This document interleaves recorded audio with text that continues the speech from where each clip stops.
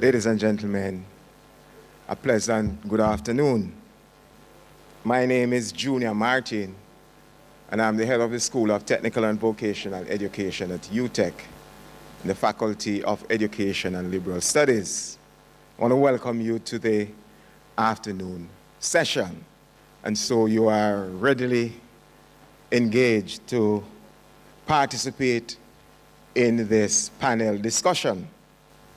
The topic of focus is really looking at the potential implications of AI, artificial intelligence, on the skill-based learning in Jamaica. So with me are competent specialists who will help us with this topic.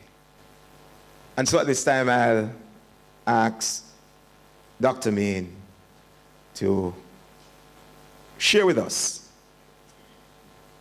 her thoughts on the topic. Over to you, Dr. Main. Thank you, Dr. Martin. I want to add to that by saying, Dr. Martin, that artificial intelligence is all of us. It's all of us business, and we need to pay attention to it. And so the panel today is, we are going to talk about a critical dialogue on the impact of artificial intelligence on skills-based learning in the Jamaican education system. Why are we doing this critical dialogue? We want to inspire, we want to incite some wisdom about the particular topic, but it doesn't belong to us only. We have to make a collective thinking among all of us as we seek to discuss artificial intelligence in skill-based education. Now, as we seek to engage a discussion on the impact of artificial intelligence on skill-based education, we must critically examine what it means to live in disruptive times. Now, disruptive times transforms or change the status quo. This is interfering with the orderly control of a situation. It's a disruption of social change that can be perceived as threatening to unconventional ideas that have potential to disrupt our society, to disrupt our culture, our values, our norms, industry, and for this discussion, our education system. Now, disruptive times pushes us to deliberately question, who are we educating, and what is the purpose of education? Now, we are educating Generation Z and the Generation Alpha, and these are natives that are digital natives that spend hours in front of the computer screen. Thus, disruptive times will accommodate a paradigm shift which leads to a change in pedagogy, a new mindset, a new recentering of curriculum conversations on disruptive technologies. Now, technological advancements such as artificial intelligence is disruptive technology which seeks to break the established pedagogical model of practice that we now know. I question, is it seeking to improve the present model of practice, and how beneficial it is to us? Now, in the context of education, artificial intelligence has the potential to disrupt our traditional teaching. In this age of disruptive technology, as they call it, there will be impact on the role of the teacher, the role of the student, and the teaching and learning environment. So how we prepare the students for this environment is going to be critical.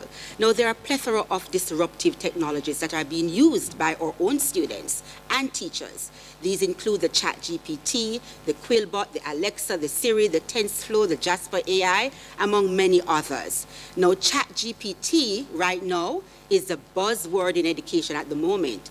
How are we examining the impact of this? Now, in an era where the 4 C's are critical, how does ChatGPT and other AI tools foster this? Now, we talk about social constructivism, which is a social learning theory, as we all know, developed by Lev Vygotsky, where he posits that individuals are active participants in creating their own knowledge. Now, within this process, we know the teacher plays a critical role in facilitating this development. Now, I'm sure you have this question. Should we worry about our place now in the scaffolding process? Should we worry? In what ways can AI support us? We need to think about that. Now, in rethinking and reimagining AI as a pedagogical tool, we must think about its potential to expand access to education by providing remote and flexible learning options. Could this bridge the gap? Could this bridge the education gap, especially in areas where traditional education is not available? I reflect on whether we should worry, or should we ensure AI is used in a way that complements rather than replaces human educators. I will now want to ask my colleagues about the benefits of AI. Are there really benefits of using AI? Some persons may ask. And based on what we've been talking about all day, and based on maybe the little or much that we know about AI, it is a pertinent question. Do teachers still have a place, or will teachers have a place in the classroom by 2025, 2030 maybe? Yes, no? Will teachers have a place in the classroom by then? I wonder what that place will look like. I see somebody picking up their face like, are you serious? But yes, AI does allow for the teacher to still have a critical role in the education process. And so in thinking AI, there are certain things that as a teacher, as an educator, we have to look into the benefits or the advantages, because of course there is nothing we can do about it. We have to find a way to embrace it. We have to find a way to make it our daily, integrated in everything that we do. So when we look at different studies across the world and different inventions, we see where different aspects of AI are integrated in their classrooms, whether it be higher institutions of learning or secondary, primary, etc. So let's look at the teacher's role, for example. In various parts of the world, we see where chatbots are used to grade students' work. Even for some of us, we would have used things like a Google form, for example, and we know that there are aspects of AI within that. And so when we set a multiple choice paper, for example, we know that our job becomes a little bit easier by virtue of the fact that you don't have to manually mark that paper. We also know that within the Google Forms, there are different features embedded. So it's not just about getting an individual student score, but it also provides some analytical data that gives you information as to how this particular student is performing as against other students in the class or in the group. You can also get an opportunity to see what area of the curriculum needs to be revisited, needs to be retaught, and different features of that sort. And we know that Google Forms is not the only one, but that's the one that we use most frequently in Jamaica and probably in other Caribbean islands. If we look at the students now, we can see great benefits as well. Of course, we know that we have different kinds of learners, different kinds of students in our classes. And so the use of AI helps greatly in allowing students to pace their learning. And so Dr. Martin mentioned as well in terms of AI assistance. And so we find mostly though, outside of the Caribbean, we find mostly in Malaysia and countries like those where they're developing different AI tools to benefit their students. I think we'll get there eventually. So what you find is that there are systems in place where students can access different resources off campus. Once they enter certain biometric data, they are granted access. We find where there are robots in the classrooms that assist the teacher in, one individualized instruction, which once again, in my opinion, and I think you'll agree, that this helps both the student and the teacher. We find as well that most of these tools assist the student in the sense that the student does not feel as if he or she is a dunce, as we sometimes refer to our students, which we shouldn't. But what happens is that these lessons, these aspects of content are tailored to fit the needs of each student, so no student is left behind. This benefits both the students and the teachers as well, in that the tool, most of them have some nudging features. So let's say, for example, the student is expected to complete X number of modules by a certain time, which is agreed upon. Then if the tool recognizes that the student has not logged in over a period of time, it generates that information so the teacher can also follow through to know that, okay, so-and-so has not logged in for however long, he or she may not be understanding whatever content is presented, and that will also provide the student with a kind of ladder as they progress, so the teacher and students can track the progress as they go. And there are many other benefits, but I will not talk forever. Right. So thank you, Harriet. And I see where you're focused the benefits on the students and a little tidbit on the teachers. So should we be worried? So I would like to take the conversation now to Mr. Peter, Dr. Peter, on the benefits, other benefits that we can have from the law. Thank you, Dr. and thank you. The rise of the machines. The rise of the machines. Have you ever heard that before? Let me see how show up on that. Yes. This simply means that you have been following the movies. Indeed.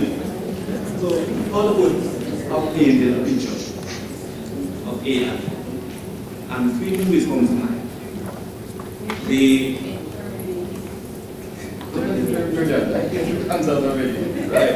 Terminator, Arnold Schwarzenegger, and we hear about AI robot, Will Smith. iRobot.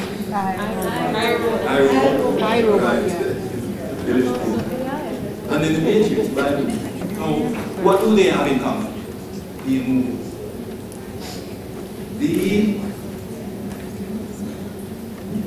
These movies are painting a picture that somehow AI in the future, their mission will be to exterminate mankind. That's the picture that is painted. And somehow there is a savior that is going to save us from these machines.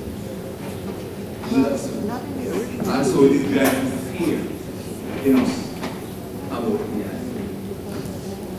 But the truth is, it isn't completely like that. And I stand on the side of AI that is also. It's one guy. Now, the most advanced AI robot is called Amica. Write down that name. You can write down A-M-E-C-A. Write it out. What are you saying? Amica. Right? A-M-E-C-A. A-M-E-C-A. And I want you to go to your smartphone, please, quickly. Where is the smartphone? And you have to go to Google search engine. A-M-E-C-A. And in the Google search engine, type in A-M-E-C-A.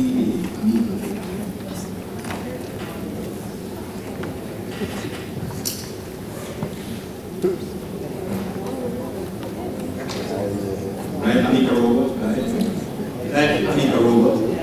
And then you can take an images and you will see a picture of the most advanced AI on the planet.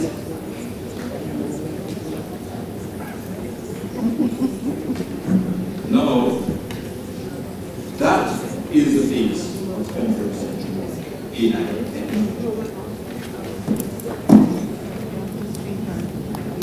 So if you and I will look at Amiga presentation. So when I refer to Amiga, I'm talking about a prototype of AI technology, which is a platform of future AI technology. She is, when I say she, I should say it. But it looks so like me. Right. So she has embedded microphone in her features. She has binocular eyes, mounted cameras, right?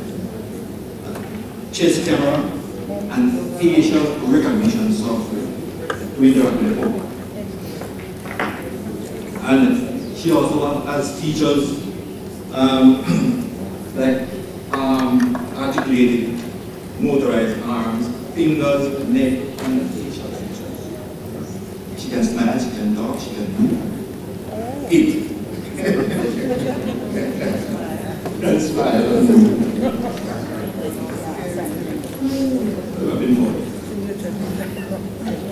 So Amiga is the closest thing we have to humans. And it's called a human. Now, when they ask, now listen carefully, when they ask Amiga, what can you do for you? Here is her response. I can help people with disabilities. So like, she can work on education. Provide assistance in hazardous environments. So like people labs. Right? Conduct research. That's what she said she can do. Right? So like that. But don't laugh at this one. She said that she can act as a companion for you. So if you're lonely, Amiga can be the most friend of the universe. So, you're not going to follow with that. So when you look at Amiga, it is not far-fetched as to what the capabilities are in terms of AI. So we do have a robot that can exist and understand. So for us in TED, in our labs, in our skill-based training, Amiga can be programmed. We can use these sophisticated algorithms and program her. But now she's just a commercial. But it can be programmed. So, and there will be ethical issues, ethical considerations with Amiga. For example, if she's my personal company, if she's my personal company, and I have an assignment, and I say, Amiga, could you do that next one? And she does it.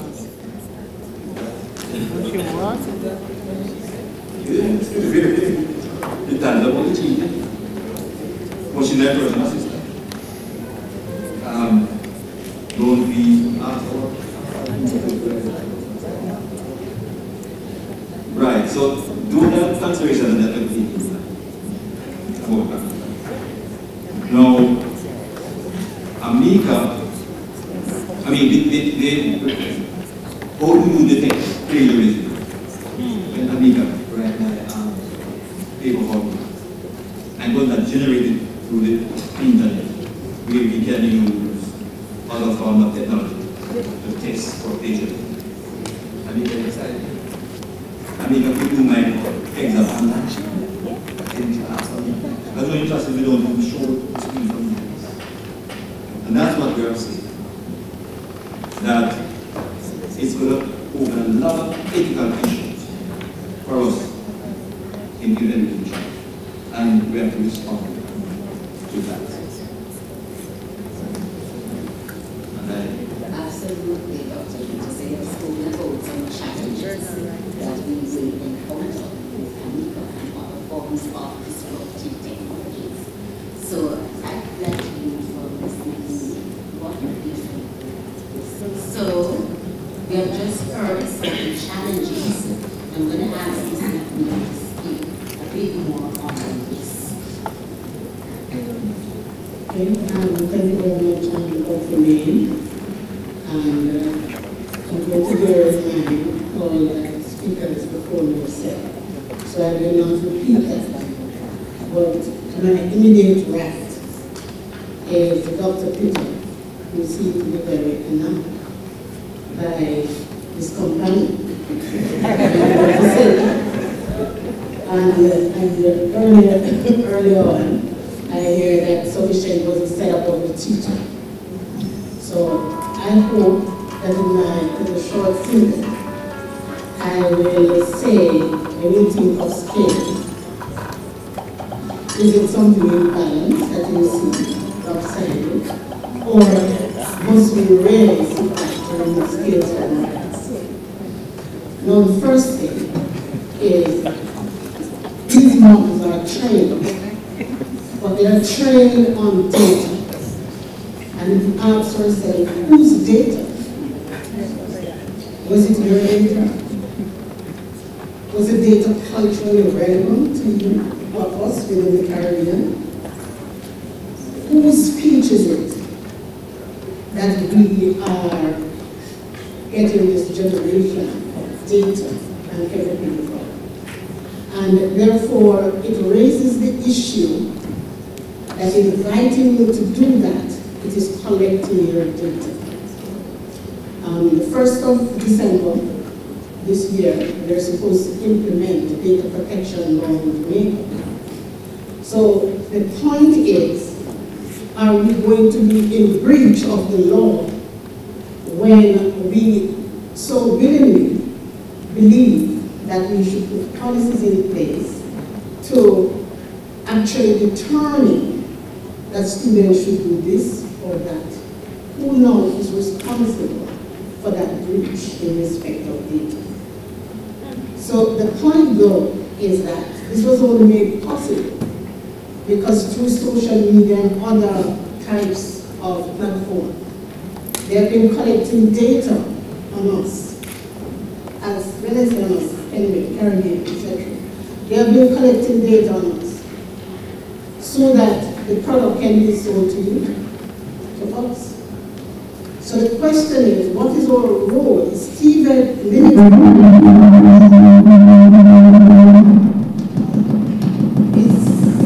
Is TVET limited, as we are saying, in respect of just the skills that we know? Or should we put ourselves in a position not to be users of these tools, but to create the tools? To create our own data sources, which are culturally relevant to us, so that we are able to address some of these needs that we do have. Data is the next oil. Where is our data? We're willingly putting our data elsewhere.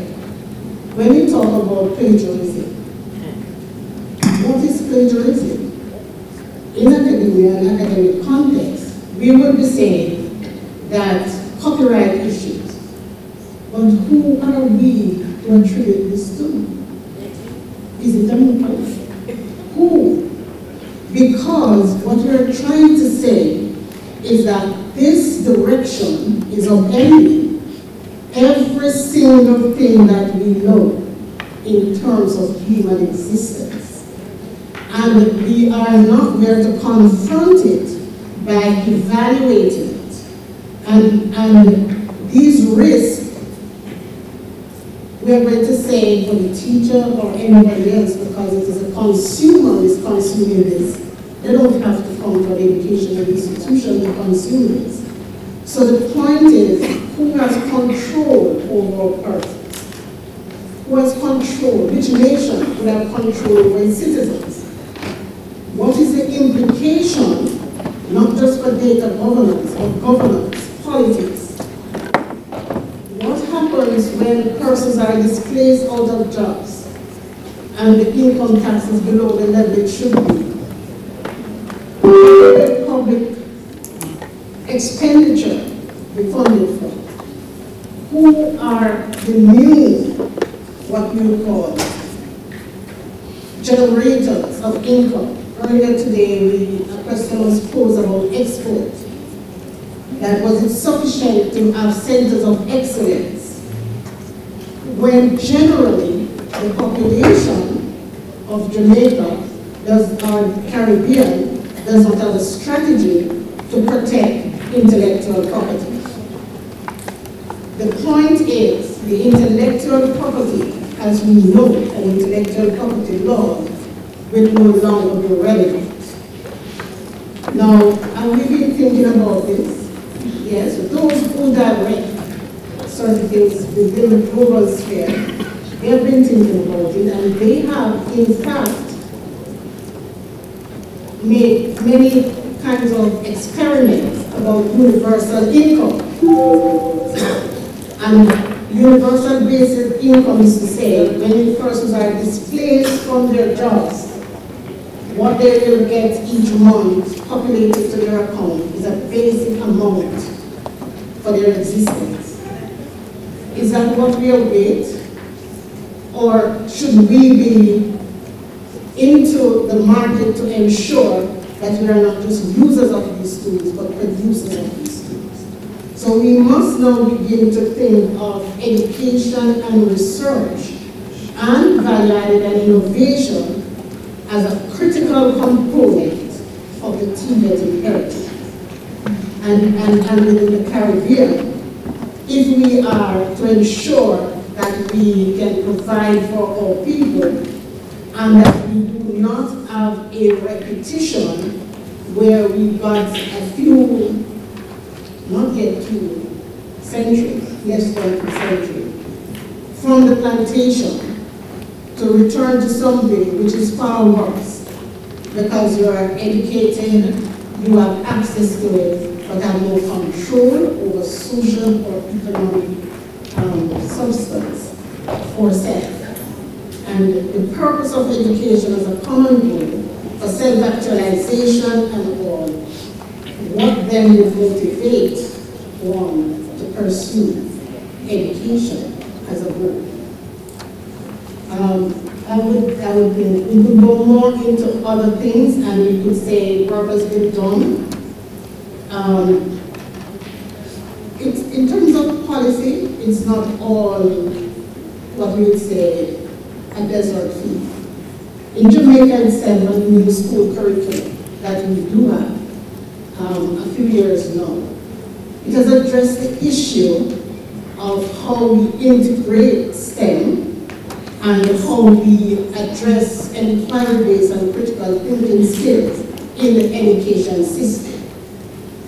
So the policy framework is in place, and we need to focus on this and do more and ensure that throughout the entire Caribbean, we do CXC as a common exam and own that culturally, and therefore we need to do more and integrate more across the Caribbean in education-wise to ensure that we become creators in this revolution and not just persons who accept tools to be used, because then we must recognize we are mere tools in the hands of those who exercise power.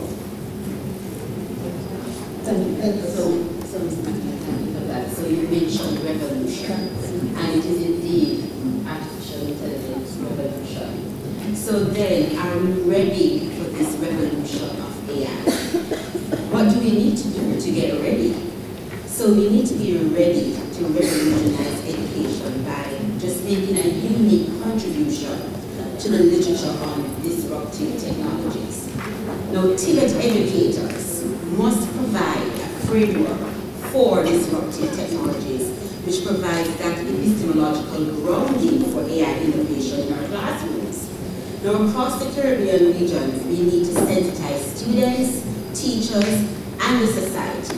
But most importantly, we need to recenter the curriculum conversations around AI. We need to be talking this language. It's not going away. It's all of us. That's the language of possibility right now. So curriculum innovation and change is never an easy one. And as we know in a post-colonial context, change is definitely a difficult one. Now, according to Fuller and Crump from 1991, they know that we need to understand the need for change.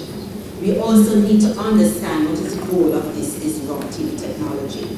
We need to look at change as a possibility for improvement of new teaching approaches and a new philosophy. So how are we getting ready? What do we need to do? What do you say, Dawn? What do we need to do to get ready? I think we can be guided by something which was done just over a year ago and published. UNESCO, acting through the United Nations, actually all countries, 193, had an acclamation in relation to ethics and artificial intelligence. And it sets out a roadmap for all nations to seize the opportunity now rather than later, to ensure that we are able to be a player in directing the path of artificial intelligence development, to focus on what will be appropriate regulatory framework, what laws ought to be in place, to protect human rights, to protect persons to protect national security, to protect us from cyber attacks, etc. And also to put some kind of restraint where necessary on the development of artificial intelligence technologies. And sometimes that starts with a thematic impact assessment. And I would say that that is a call to action for all Caribbean nations within the space to begin to do that, because nations are actors themselves. But they're aware, and that is why they have participated, all 193 countries, in this acclamation. The European Union is just putting out laws with respect to how they will protect their citizens. What is the Caribbean response? We do have a number of these things outlined. What should be the nature of public education for AI so that persons become aware? And so there are social implications, economic implications, and governance implications and qualities. May I say this, as was mentioned earlier, if our theory of labor, which relates to the question of the development of Marxist philosophy about labor, when it's not labor and machine, what's the relevance of that theory? Who is doing the theory building for the 21st century in this new revolution that we have? And this is a call for new contexts, for new philosophies, and new theoretical building to address the interaction between humans and machines.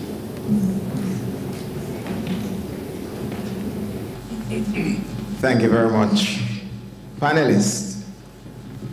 And so we have heard quite a lot as it relates to AI, looking at that intersection between AI and the field of TVET.